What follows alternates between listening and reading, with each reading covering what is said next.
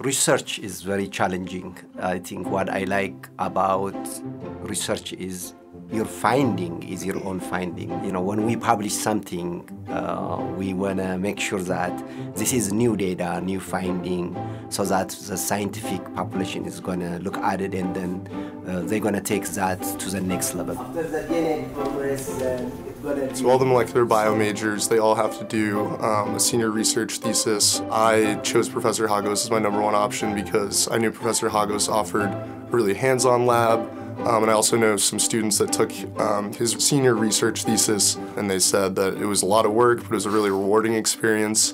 So I stuck with it, and I've enjoyed it ever since. It's been great. We're looking at this one gene, KLF4, and how it regulates DNA repair in cells and how it enhances genomic stability. So KLF4 is a pretty special gene because depending on where it's found in the body, it can either act as an oncogene, which means it stimulates cancerous proliferation, it stimulates cell growth, or it can act as a tumor suppressor. So we start with the cells and then we treat them with some chemotherapy drug and then see to damage the DNA.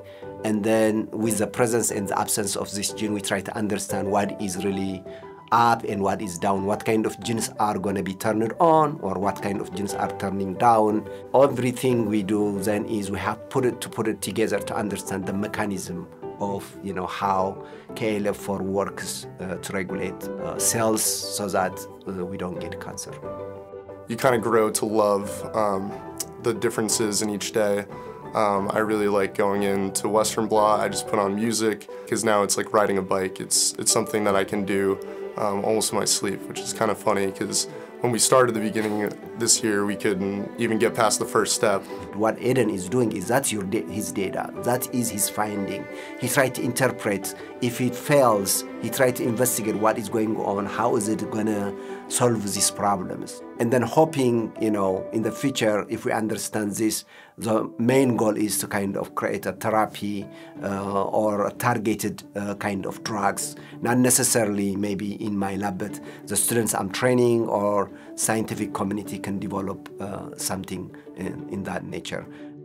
I didn't know I could do this kind of stuff at Colgate, and being able to do stuff with real-world implications, like colorectal cancer, which I think is maybe the 4th leading cause of cancer mortality in the U.S., and maybe being able to contribute to help reduce that burden in any way, I think is really impactful, and I'm really happy that I get to be a part of this.